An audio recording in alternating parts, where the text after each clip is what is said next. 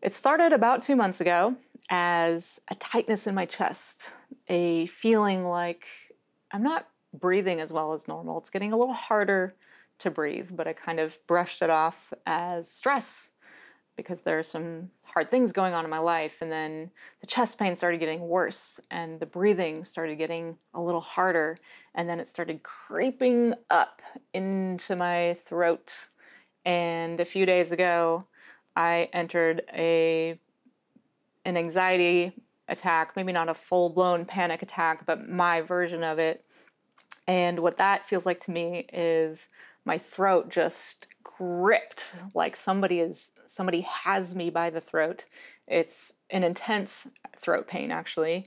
It really hurts, but it's like deep on the inside, not like on the outside. And the breathing is even harder. I just feel like I can't take anything in and I can't let anything go.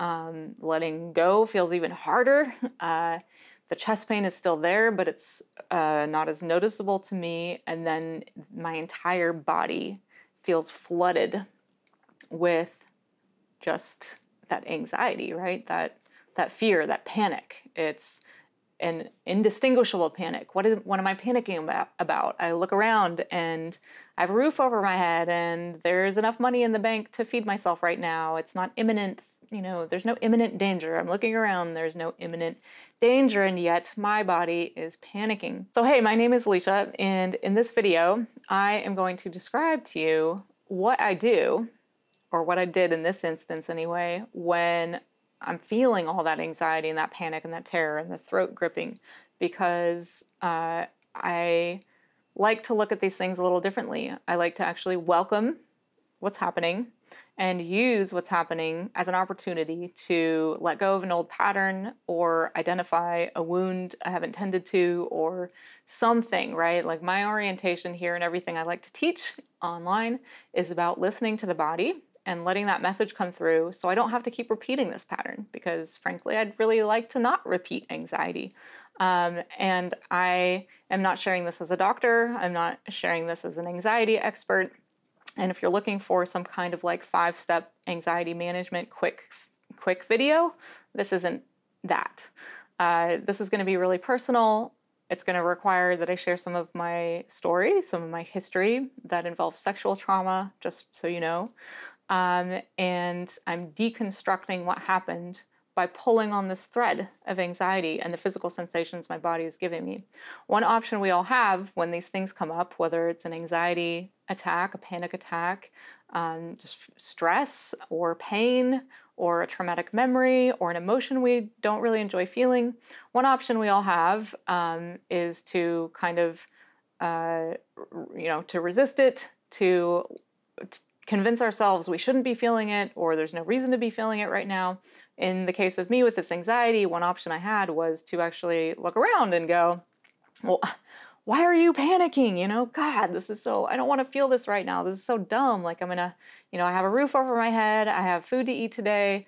Nothing crazy is happening to me. Like I'm not getting attacked. I'm not, I'm just sitting here in my hotel room trying to work, right? We can rationalize away what's happening. And then try to manage it, right? Take some deep breaths, go for a walk. And management can come in helpful. So I'm not saying it's not useful sometimes, but I hate managing pain. I never want to manage it. I want to get rid of it. I want to find the root cause and rewire and change the patterns. So I'm going to describe to you what came up for me as I journeyed into my panic and the sensations in my body, and learned something about myself that I'd kind of been, I don't know, maybe refusing to fully own up to now. So in January of 2021, my partner, Stefan, and I were living in Durango, Colorado, and we wanted to move to Austin, Texas, but we weren't sure when we were going to get out of our lease. And then our landlord called us and said, I found a tenant. You can move out by the end of the month. And basically we had 2 weeks to pack the house and come down to Austin really unexpectedly. So I'm filming this video in Austin, Texas right now in a hotel room, and we've been here since the end of January. We arrived full of optimism and excitement to be here. Durango, Colorado, while very beautiful, hadn't really felt like home to us. And we've been searching for home for 3 years now. So just to give a little bit of backstory. And we arrived in Austin, ready to find a home, and considered buying, and the market here is just a little crazy, and that didn't feel feasible on the timeline we're at. We really needed to get into a home right away, or at least we wanted to. And so we started looking for rentals. And I've lived a lot of places in the United States, and I've never lived somewhere where you have to have a real estate agent to look at houses to rent. But that's how it is in Texas. You have to actually find an agent and get them the rentals you'd like to see, and then they show them to you, and the agents make a commission. So we were working with an agent, but I felt pressured to choose something really quickly, because he's not going to make a big commission. He would certainly make a lot more on a house sale. And I kind of just started getting the feeling, and you can just feel something, that he was kind of over it. Like, we'd looked at 5, 6, 7 houses, and I didn't like any of them. And I just kind of got the feeling he's over it. So we started working with another agent, and, I basically started to feel like I don't have a lot of choice here, or at least I don't feel like I do. Like, I don't feel free. I want to be free to look at 100 houses if I want to, before deciding which one I want to live in, because where I live is really important to me. And so this started to feel really frustrating and really constricting. I didn't feel like I had choice, like the amount of choice I wanted to have around it. But, we'd committed to being here, and we just felt like, well, we got to get into something, And one house that we looked at happened to just feel a little easier. It was an owner agent of the house instead of an agent. And getting in to see it felt really easy. And we walked in to look at it while the current tenants were actually in it. They were trying to break their lease. And that felt almost kind of synchronous. And we had to wear face coverings. So if you saw my video last year, you might know that I really haven't been wearing masks this whole time, which is another thing. And maybe the theme of this video will be really apparent to you, and you'll learn this about me really well. I like freedom. I like choice. I like bodily sovereignty. I've earned the right to say, yes, I want to do this to my own body, or no, I don't. So I haven't really been wearing masks. I don't like to. I don't like to wear anything over my mouth. I like to breathe oxygen. I don't like to rebreathe my CO2. And yet we had to, and so I was like, okay, I'll put it on. And I was wearing a scarf over my mouth and nose. And the tour was really quick. I kind of wanted to get out of there, but we thought we liked it good enough. It wasn't like an amazing home, but we liked it good enough. We signed a lease, and but we couldn't move in for 2 weeks. So we were still living in a hotel. And meanwhile, there are all these other things kind of happening simultaneously. There's a lot going on, and I'm not going to go into all of it, but Stefan and I were having a lot of hard conversations. One of the topics coming up for us right now is around having kids. I will be 41 this year, and don't know if we're going to have kids. I don't know. It's still an unknown. I want the choice to have kids when I feel ready, and I don't feel ready. But I'm going to be 41. And so I'm starting to feel like I'm not going to have the choice to have kids the way I want to this lifetime. So that's in the mix here. And you're probably starting to see the theme here, right? It's around choice. When I don't feel like I have choice, I start to feel boxed in, and I start to feel trapped. I start to feel constricted, and that constriction actually manifests in my body. Now, at the same time that all of this is going on, I feel acutely aware of how few friends I have to reach out to right now in my life. It's been also one of the themes of my life that I've moved so many times, that lasting friendships have been really rare. I also have a way of being a really confronting person, and not a lot of people like being around that. And that has gotten in the way of me maybe being friends with the people I should be, because I temper my confrontation or my confrontational self sometimes, but then I'm not being my authentic self. So I'm not blaming anyone else. I think it's actually a byproduct of me somewhere believing I can't be myself and have friends. And so feeling like I want to talk to somebody about this, but there's no one I can even reach out to, and feeling friendless and choiceless around that. And some of you may know from some stories I've told on this channel that almost 2 years ago, about a year and a half ago, I guess, I stopped talking to my parents, and 6 months before that, I stopped talking to other family members. And I recently reconnected with my mom a little bit, but it's, she's not necessarily somebody while this was happening that I would reach out to when I'm going through a hard time. So now I'm suddenly feeling like I don't even have a choice of like someone to talk to about this, right? And it's building up and it's building up. And we finally get the keys to move into this new house. And I walk in. Stefan actually wasn't there when I got there. He had already unloaded a U-Haul the night before he got there before me. And then I walked in the next day and he wasn't there. And I immediately smelled something familiar that I don't like, that my body started reacting to, that I didn't smell when we looked at it before because my face was covered and all of their belongings were in the house. And my first thought is, I'm pretty sure this is mold. And 2 years ago, I was poisoned by black mold, actually, in Stefan's parents' house when I visited them for Christmas. They found the black mold, so this was not just theoretical. They found the black mold and had to do remediation for it. And I got like the most violently ill I've ever been in my life for one night. Like my body just was like, no way, I'm purging that shit. It's getting out. My body has a tendency to talk to me really fast, which I love, but it's also, kind of a curse. Like I feel things really strongly and I feel them fast, and other people aren't feeling them as fast as me. And so it can create conflict with the people I'm doing life with.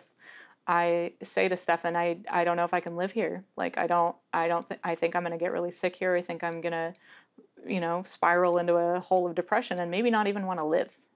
Like, that's not really who I am. I love life. Like, I'm a playful person. I'm curious and passionate. I like adventure. I love life. But just voicing that out loud, it's like, that's what I was feeling in that moment. And we're both weary. It's been 2 months of living in hotels and not having a house. And, and the initial reaction is, really? Like, can't we get an air filter? Like, can't this work? And I start looking around the house trying to find the source of it, because part of me is like trying to rationalize, well, maybe you could live here. But then this other part is saying, but there's something here, there's something here. I feel it. And I actually found some like mold. I don't know if it's called a colony, a growth of mold in the kitchen windowsill. And that was it for me. It's like, nope, no way. Nope, I'm not going to live here. I'm not going to say that was an easy decision. I broke down bawling my eyes out and feeling again choiceless, because probably we're going to have to forfeit the thousands of dollars we just paid in the deposit. I haven't, in my experience, landlords aren't that helpful when you point out that their home is poisonous. Which really sucks. I am actually so passionate about toxicity and being aware of it. And I wish we could talk about it with anyone without people taking it personally or feeling like maybe I'm going to sue them. I'm not, or anything like that. But yeah, we had to get out of our lease that we had just signed, forfeit the money, move all of our stuff back into storage. And that's when my panic attack started, my anxiety. And at the same time as all of this, we're trying to figure out how to make a living, which is slightly awkward to talk about here on YouTube because you're part of my community. Some of you join courses of mine, and I don't want it to feel weird, but it's been challenging the last 4 years to figure out how to make consistent income in this online world. And we've had some really great successes. But not the success we were looking for 3 years ago when he quit his job to help me. And our plan 3 years ago was he was going to quit his job. We were going to make it happen in like a year or two and then have kids. And it hasn't happened. So all of that's in the mix. And how do we make this a success so that we can have a family, so that we can actually make a really good living helping people online? And so financial stress is coming into the picture. And boom, gripping in my throat. The panic is setting in for real now. And this right here just has my attention. It's so constricting. I feel like I can't breathe. And it's at the same time, it's not just about not being able to breathe. It is painful. It's painful right here. It feels like somebody is strangling my vocal cords from the inside. As this is setting in and as it's intensifying and intensifying and intensifying, I'm watching it. I'm actually able to watch it. I'm practiced at observing myself and letting it happen and then following the threads and actually getting curious about what's happening instead of reactive. And so I start getting really curious, maybe aggressively curious. Why is this happening? I remember asking Stefan, sitting on the hotel bed, why is this happening? Like, why is this anxiety happening? Like, it's telling me something. What is this? But I watched my mind also. And my mind was making up stories that my world was getting smaller and smaller and smaller and closing in on me. And my choices were getting fewer and fewer and worse and worse. And basically, that is the pattern for me around anxiety, is I start to feel like any choice I make at this point, like somehow I've been cornered by life somehow, or backed myself into a corner. I don't know. I'm not blaming anyone, but somehow I've been cornered into a situation where there are no good choices. And I watched myself saying that to myself and to Stefan even about our living situation, about our work options, about everything, about our relationship. I mean, this pattern is pervasive when this is happening. But I also observed that this is familiar. Not only is that mind chatter familiar, that's actually not the most important part. The constriction is familiar. The panic is familiar. The feeling of someone kind of grabbing my throat and this chest tightness, all of this is familiar. I've felt it before. I've been here before. And my body seems to be asking me to remember something or let go of something or make something conscious, And what I'm seeing as this is happening is I'm also aware, because I've worked on myself so much, that this story of choicelessness, or that there are no good choices, is bullshit. There are good choices. I know that. Why? Because I believe there are a million choices that we can't even see. And some of them have to be good choices, good options. But in this moment, that didn't feel like the most useful thing. And I think that this is maybe where I can be helpful if you also experience anxiety or panic or the feeling of being trapped in your own body or constricted in any way, right? It's similar themes here, is that I could have used my mind in that moment to come up with some choice and rationalize why it's a good one.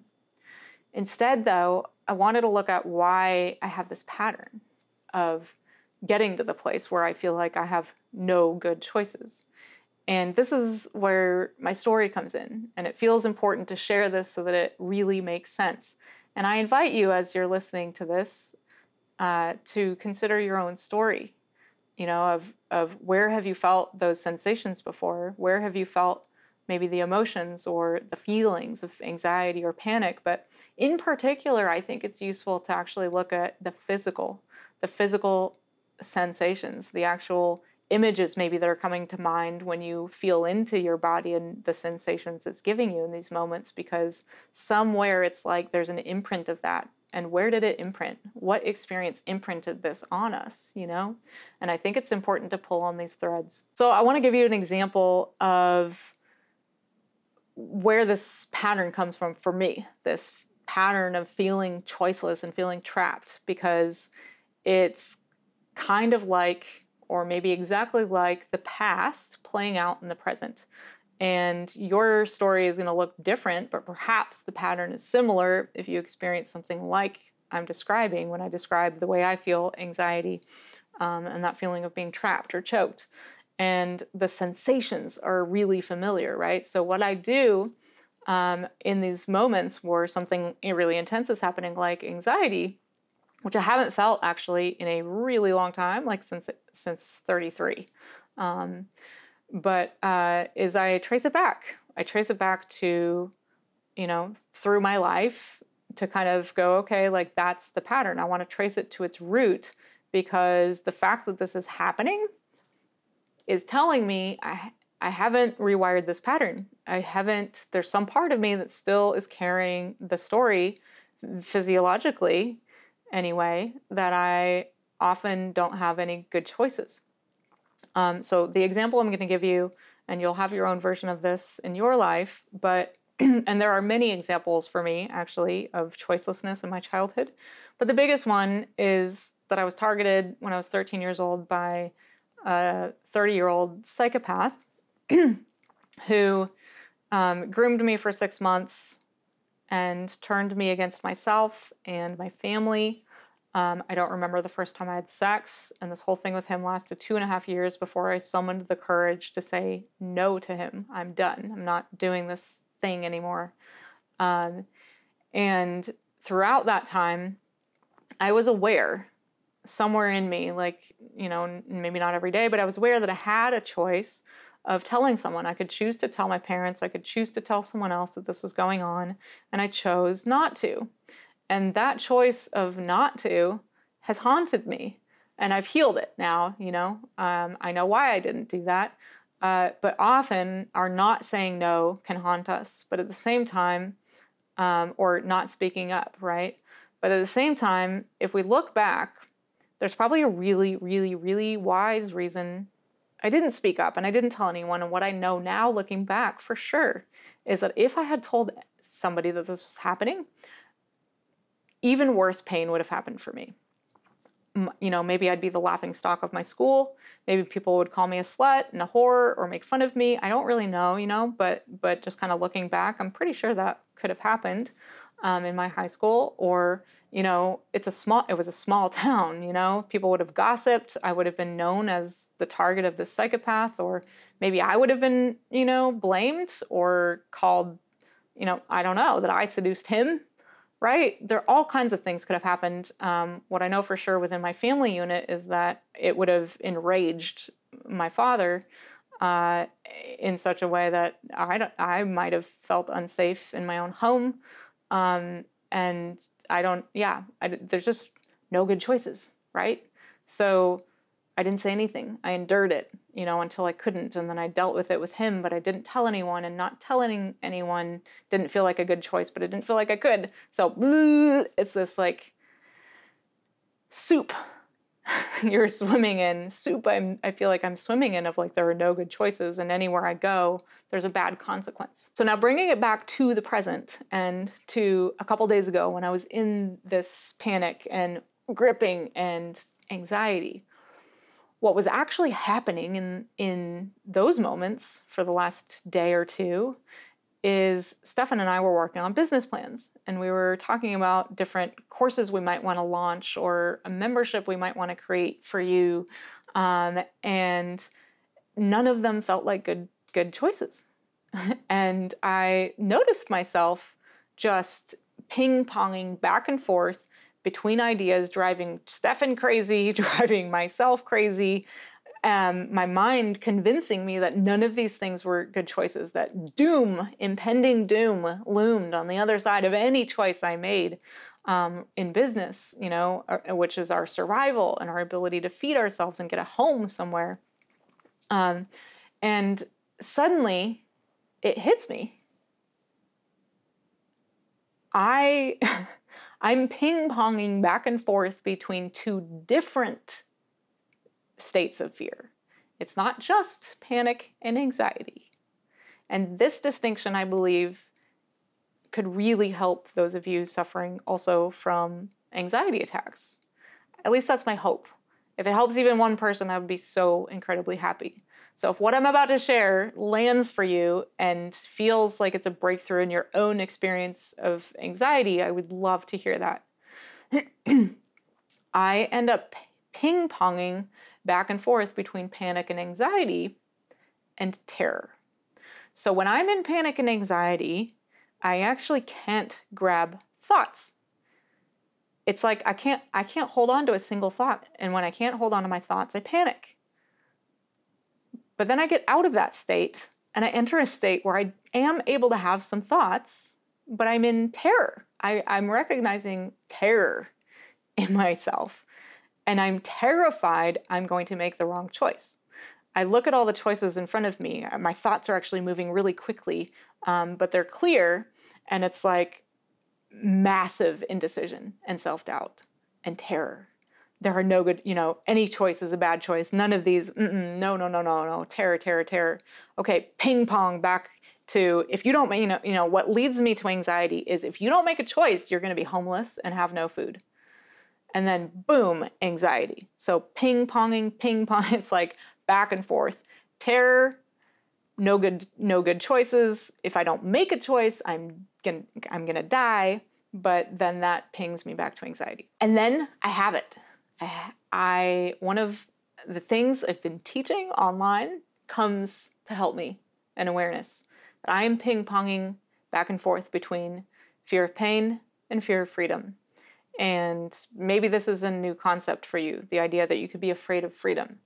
But I believe actually that most of us are more afraid of freedom than pain, because the pain we're used to is familiar.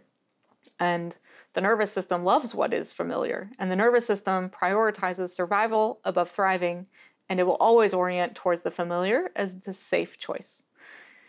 The unknown is terrifying to the nervous system. Terrifying. Terrifying is the perfect word. It's terror-inducing. Your body thinks you're going to die if you make this choice. So if you're ever feeling terror, specifically, if it really feels like terror to you and not panic or anxiety, you're probably moving towards something that would break a pattern, and you might be moving towards freedom. The freedom to be yourself, the freedom to speak your truth, the freedom to, live a stable life, the freedom to choose your own career, whatever the case may be. I'm ping-ponging back and forth between fear of pain, fear of freedom. Whew. Okay, a little bit of a breakthrough here. I am someone who wants freedom. I always want to move towards freedom. I'm totally willing to feel terror if it means I can be a free human being. What the heck am I afraid of while having these conversations about finances, money, projects, the future? I'm afraid we'll actually make enough money that I'll be stable for the first time in my life, in my entire life. I'm afraid if we make that kind of money, that is potentially possible, I will have to decide to have a baby, and I'm terrified. Terrified to have a baby. I'm afraid if we make that kind of money, I'll have to make the decision of, are Stefan and I working, or am I leaving him and never having kids? Like, are we going to work out and have kids, or are we breaking up? It's not like just me. I'm terrified of letting go. I'm terrified of actually being able to relax for the first time in my life. Why? Relaxation is really unfamiliar. I'm really familiar with chaos, pain, hard work, enduring, grinding, doing hard things. I'm really familiar with that. I'm not very familiar with the idea that I can live the kind of lifestyle I am moving towards. The familiar is, chaos, is always living on the edge of things, always kind of in survival on some level, right? And so as you're standing on the cliff of maybe making a new choice for yourself for the first time in your life, that nervous system, voice, feeling, sensation, all of it can come in and try to convince you that this thing you're about to do is absolutely insane, or it might show up as resistance. I don't like that idea. I don't want to do that. That's how it shows up for me. It's like a little girl, but I don't want to do that. And I noticed myself feeling that way when we were talking about work projects that were the most financially viable. Isn't that interesting? So this is the breakthrough that I came to and we came to, and Stefan and I also had an amazing breakthrough, I think, with him related to it, which I'm not going to go into because this video could get really long.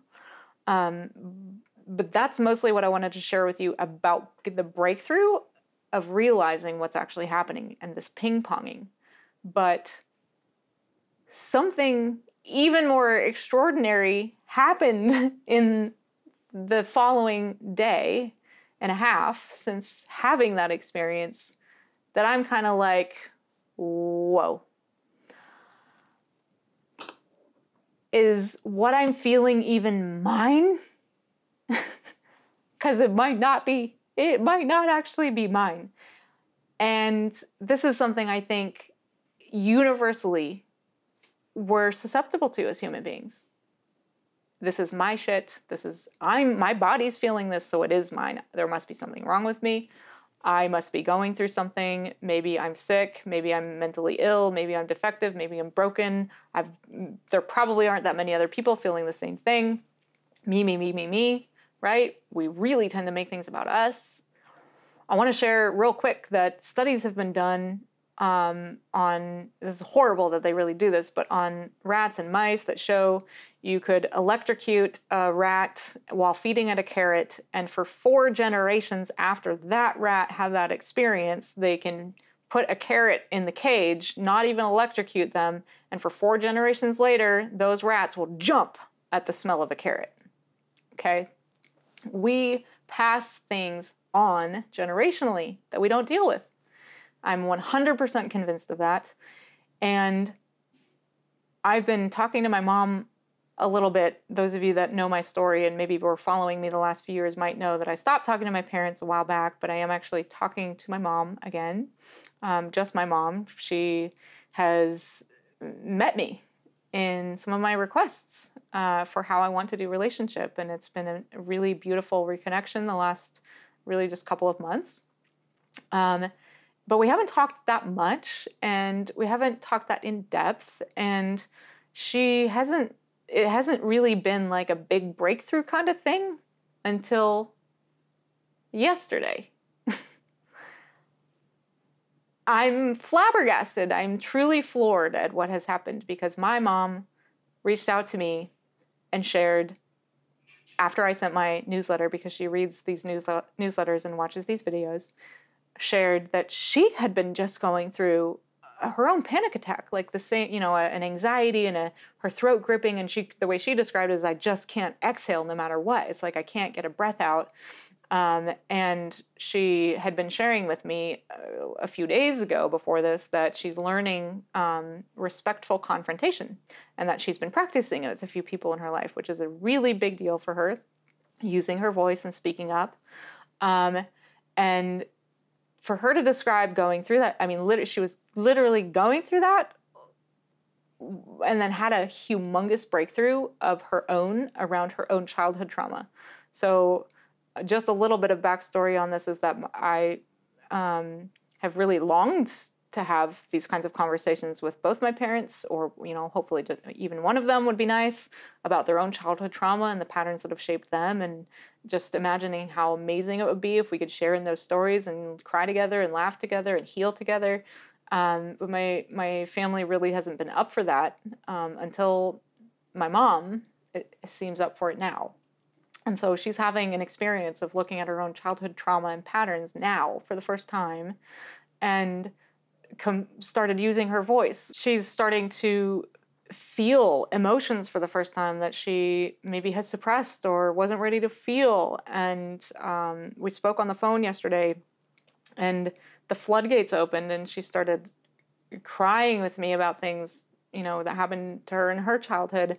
And what I want to share right now is this image she shared with me just this morning before I filmed this video. I read her email, and it was about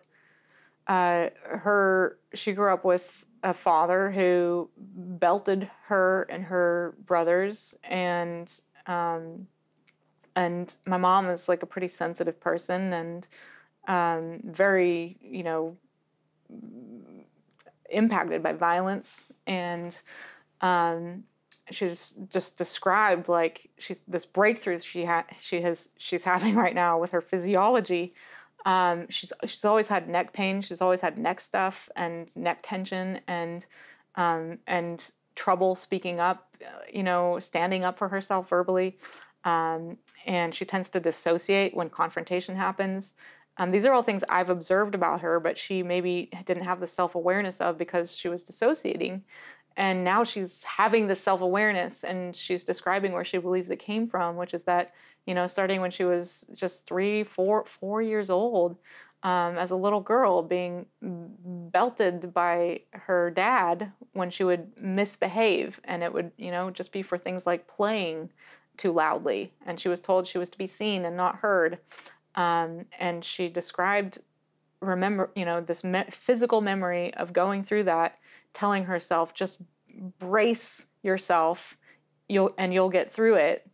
And she would shrug her shoulders up to her ears, close her eyes, and clench her jaw really tightly while the belt would hit her bare butt.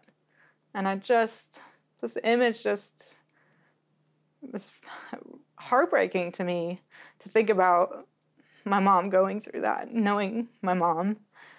And, I think it happened consistently enough that she just leaves when hard things happen and wasn't there for me when hard things were happening for me. And she acknowledged that yesterday in a really beautiful way. And I'm so grateful that I get to have this experience of talking to my mom in this way and her sharing these things with me.